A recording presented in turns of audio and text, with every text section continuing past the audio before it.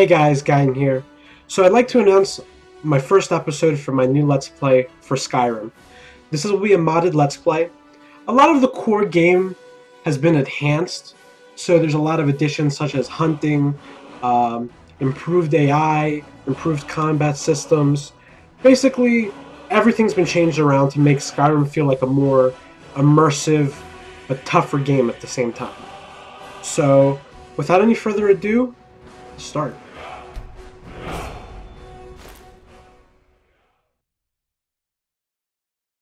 So for this character creation section, I'm basically going to go over most of my mods as well as what kind of Let's Play I'll be looking to do for this. If you want to skip all this and just get to the very start of my Let's Play, you can go ahead and click the annotation that I'll add later on. So, I want to do something like a role-play-ish Let's Play. I mean, you still might hear me talk like out of character sometime during the Let's Play, maybe a time where I'm just traveling in between places or I'm just doing like chores.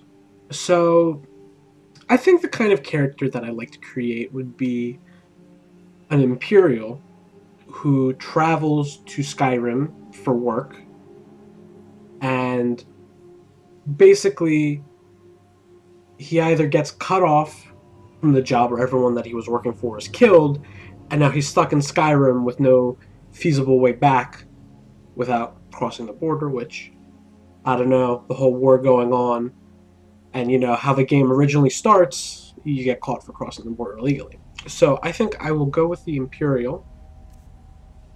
I'll be a male. Sorry guys if you don't want to watch a Let's Play where a guy plays as a woman. And I usually have this preset. This preset's always my favorite for Imperials. So I like this guy. Skip right to the end. I want to change his beard though. I always gotta make sure his beard's perfect, or might as well not have one at all.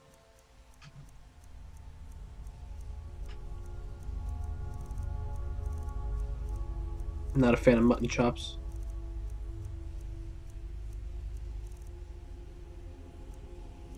I guess this will always have to do. So my name will be Guiden, as I'll be playing myself. Alright, would you like to choose another class and birth sign for this character? Yes. So now I'll go through all my mods. As a male Imperial, my restoration skill increases 10% faster than usual, and my block, destruction, enchanting, heavy armor, and one-handed skills are 5% faster. Alright. And as for my birth sign, you know, standing stone, I'll pick Lord. Lord was always my personal favorite. I get 50 armor rating bonus and 25% magic resistance. So I'll definitely choose that. And for my class, I won't pick an actual class. I'll make a custom class based around being a hunter, survivalist, ranger type character. So mainly bows are my main weapon of choice, and then I can use a blade or another weapon, a one-handed weapon as my go-to for bashing in heads. So I'll go with stealth as my specialization. And I get a 5% increase and a 5 gain in alchemy, light armor, lockpicking, pickpocket, sneak, and speech. That goes well. And my class's favorite attributes, I'll give stamina, because I'll explain later when I go through what mods I'm using. So as for combat skills, I'll pick archery, one-handed, smithing will be useful too. And for stealth, I will get light armor, sneak. Oh, I have 1 skill remaining.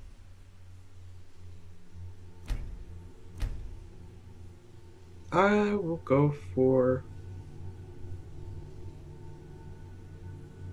alchemy. I can make stuff in the field. And there we go. There's my custom class already made. So now, let's go check out what mods I have. So, this doesn't reflect all the mods I have, but majority-wise, it's right here. So this one is burn-free shock effects. This one just adds, like, if someone is killed by a frost attack or electricity or fire, it'll add, you know, the corpse will be on fire, it might be burned, the body will be frozen, and so on and so forth. Convenient horses is for, you know, better control of your horses. You know, you can do some cosmetic stuff as well. Dodge mod is pretty simple. There's a key where, you know, I could do a little strafe move left or right. Dual wield parrying, as it sounds, if I have two weapons, I can block with two weapons now. So that was the one thing I never got with the vanilla. Dynavision is just field of view changer. And the first big one we have is Frostfall. And Frostfall is basically, you can get sick. Well, you can't actually get sick, but you can die from being outside exposed too long. So right now I'll start up Frostfall, and I'll explain what it is. So basically, I could be outside, and it could be extremely cold, and if I can continue getting colder and colder, I can essentially die of hypothermia.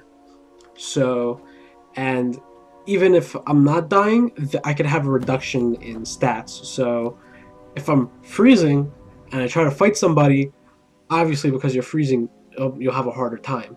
You also have a couple benefits, like if you're very warm or comfortable, you'll actually have some bonus regeneration going on, at least for being warm. So Frostfall is good. Just make sure. I also want to add wear, which means whatever clothes you're wearing, it depends on how warm you'll be. So if I'm wearing like full fur armor, I'd be extremely warm. If I'm wearing, you know, thick heavy armor, I could be cold because, you know, it's not for warmth, it's for protection. So I'll re-equip my clothes. And Hunterborn is a hunting mod. So I can essentially kill an animal, carry the whole body, take it to, you know, in front of a town or something, butcher it, do everything right there rather than, you know, kill it. And the loot system is a bit more realistic, so you get more meat. And if you don't have something like a hunting knife, the pelt quality is going to be crappy. So I'll start Hunterborn. And there are my abilities.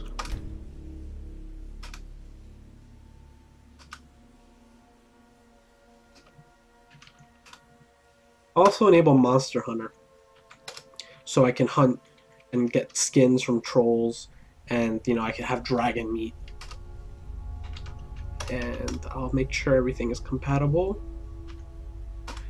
Magic Duel is essentially if you and an enemy spellcaster both use, you know, fire, shock, frost at the same time. Essentially, you get into a duel and you'll have to like mash your mouse. Since I'm not going to be much of a magic user, I probably won't use this often, but, you know, you might witness a duel between a dragon and a spellcaster, or two spellcaster NPCs, or I can just use this in another Let's Play if I ever do another Skyrim series, which is probable.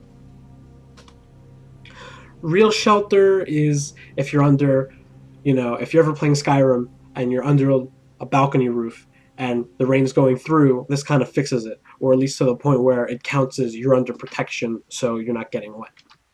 So this is great for Frostfall. Realistic needs and diseases is essentially food, water, sleep. If you don't do any of those three, you're going to start suffering from malnourishment, thirst, which can affect health regeneration, stamina regeneration, magicka regeneration, and being tired will affect your fighting and how much you can carry.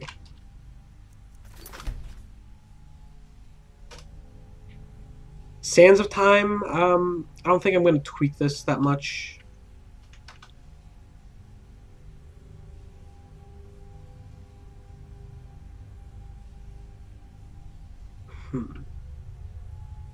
Because I really don't know. much of this mod yet. Essentially, it is you can be in the wild and you're attacked.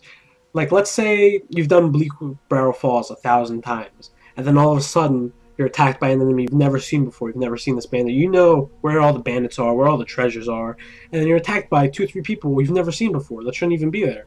That's Sands of Time. You could be even in an inn, and there's a small percent chance bandits will break into the inn and start attacking everybody. So this adds a bit more of you can be attacked anywhere. It doesn't matter. So I'm not really gonna touch on this too much. Maybe in between videos, I'll do something where I actually go heavily into this to make sure everything's good. But for now, I'll leave it untouched. And let's see, Sky UI. It's pretty simple. It's the user interface is completely changed. Everybody pretty much uses Sky UI, or iHUD if they'd rather that. Sky Realism. This is for capacity and carry weights. This makes carry weights more realistic, as well as how much you can carry. Very small. If you saw, I only have 52 carry weight, so I can't go around carrying like 10 full sets of steel armor because I can't do that. Sneak tools, it's stuff like I can slit throats from behind. I can knock someone unconscious if I have like a hammer or a maul.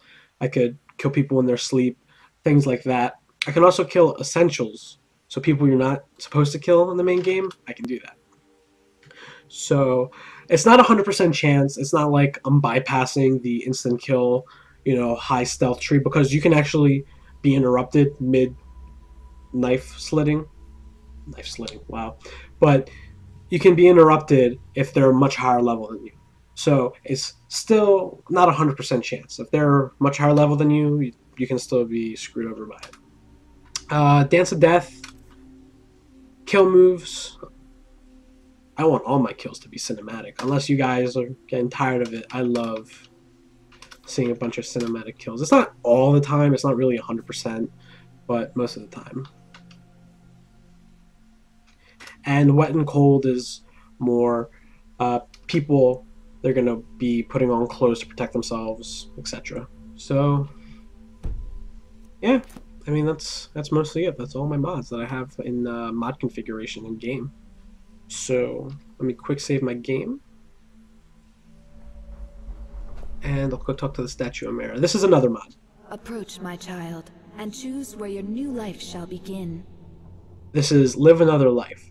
So with this mod, I can essentially start out anywhere that it gives me in the list. So I can come by ship from Skyrim. I could be a property holder, so I can already start with a house. I could be in a guild. I could just be in a bar. I could be a soldier with the red cloaks, the storm cloaks, or the Imperials, red cloaks. Wow. This is already going great. Oh, I believe this one is the original, but I'm not sure. But for the sake of this, I was attacked and left for dead usually goes well with being started out randomly somewhere. The light of hope shines even for you. Don't give up. Okay. So, the difficulty I'll be playing on, one of the biggest changes is that this has Skyrim redone. So all the scaling, the levels of all the enemies, the AI, the combat, is all improved. And I will be playing on the Adept difficulty. Now, some of you think, oh, I don't want to watch you play on Adept. Adept is like so easy. It's like for new players. But everything has been changed around, so even Adept is more difficult. I mean, Adept is I do 100% damage that I always do, and the enemies do 100% damage. Because if I made it any harder, I'd be handicapping myself and then giving them damage multipliers. And if I did the other way, I'd be giving myself damage multipliers while handicapping them. I want no handicaps. I mean, if they're stronger than me, that's because they're stronger than me and not because I'm making myself weaker. So this will be a very hardcore, gritty, realistic kind of thing. So, let's go sleep to the bed.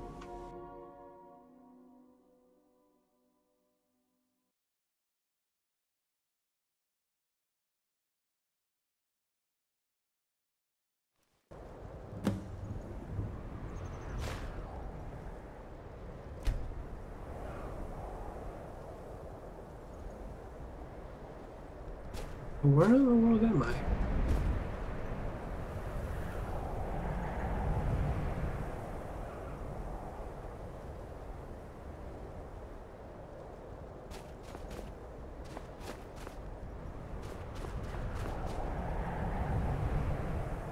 All the way in the north. I shouldn't be here, not like this.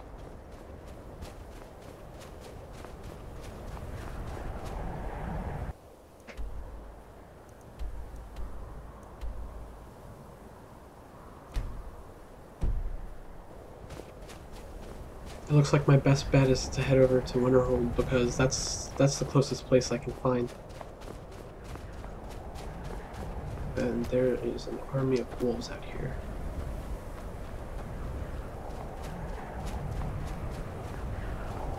I have to be careful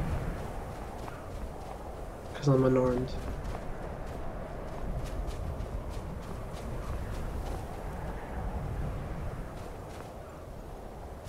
Looks like storm cloaks.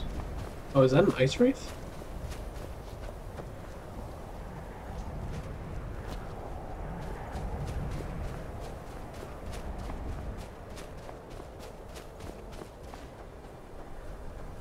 It's freezing out here. I wonder what's that? A big statue.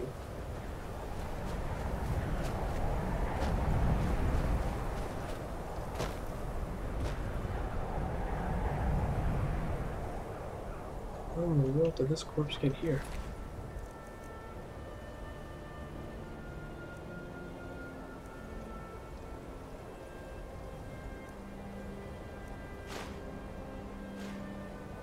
His armor certainly doesn't look warm, but I will take that hatchet.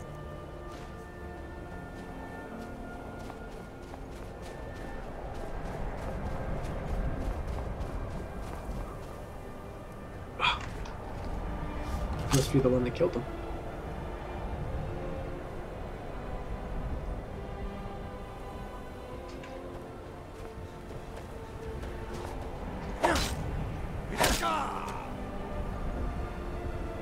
That's what you get.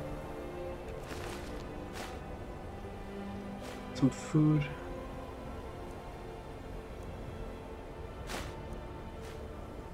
Oh, he has a longbow. Definitely use that.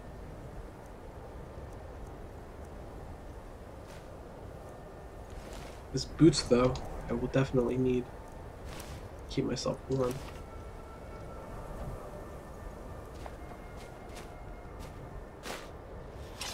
Definitely also check out this camp. They kill you too?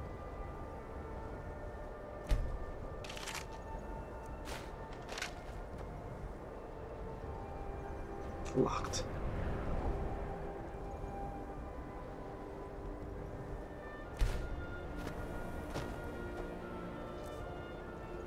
Oh no.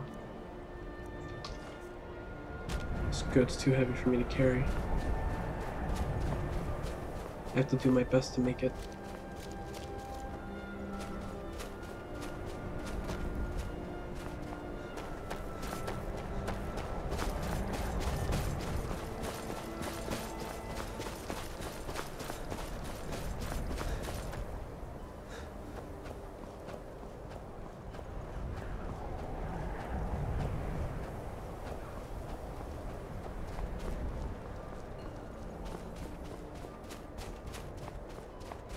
I used to hear such good things about this place in Skyrim.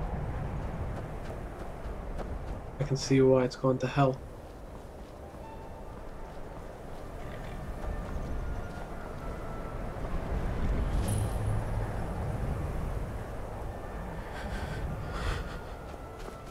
It's too cold out here, I have to get inside.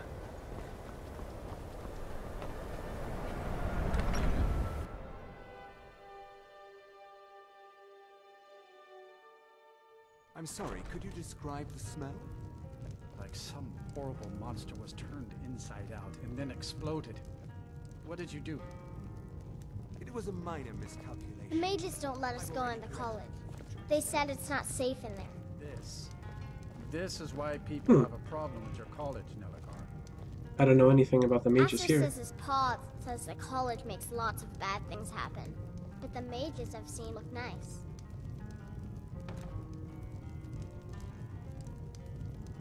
There's not many people left in Winterhold, so I only have Aster to play with. And sometimes he's mean.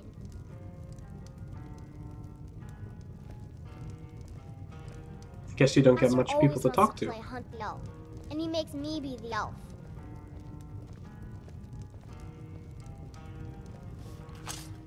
Hi there.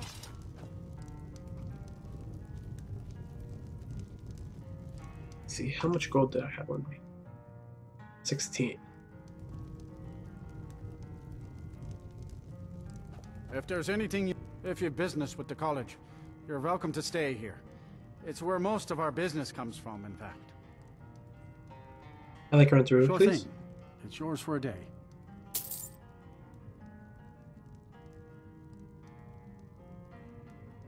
And I'd also like some water. Make that another one. I'll show you to your room. Right this way.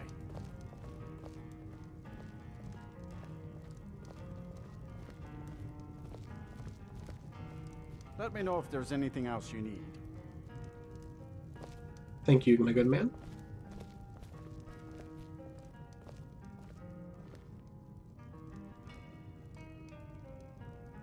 It's quite a perilous day, but was able to survive bandit attack and the cold.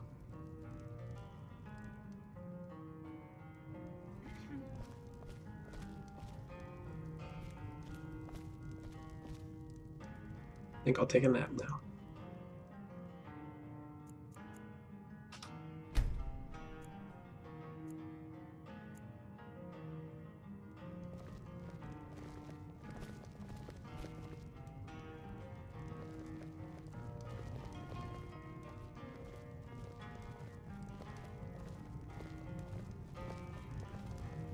Greetings. Who are you? Well met, traveler. I am Kaidojo, a monk making the pilgrimage to the shrine of Azura. Shrine of Azura. It's not every day I meet a Daedric monk. Then today will be no different than any other. For while I recognize Azura's place in the pantheon of the divines, the Daedra hold no particular favor in the doctrine I follow. Some may see the line between Aedra and Daedra as a means of separation, when the divide itself is the true nature of our existence. It is in the eye of the storm that one finds balance, and with balance comes the flourishing of life. Explain this doctrine of yours. I follow the path of balance through opposition. The Aedra and Daedra are the embodiment of this mantra. It is a common misconception that these balancing forces are the spirit of good and evil, a reductive and flawed interpretation. The Aedra are the agents of stasis and order.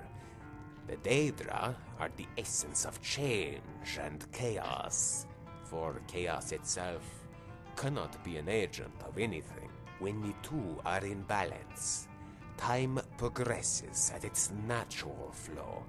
The world changes as it stays the same. Although in truth, it is not for us to attach labels to the creators. If mortals cannot divine the nature of themselves, it is quite presumptuous to try the same with the gods.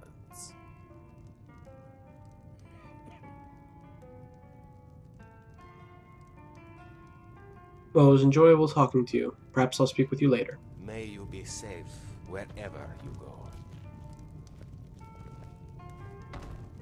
So it looks like I'll spend some time here with all the people. If you've enjoyed this Let's Play so far, as short as the first episode has been, and what you'd be interested in seeing as far as this Let's Play goes, leave a comment. And I'll see you guys in the next episode.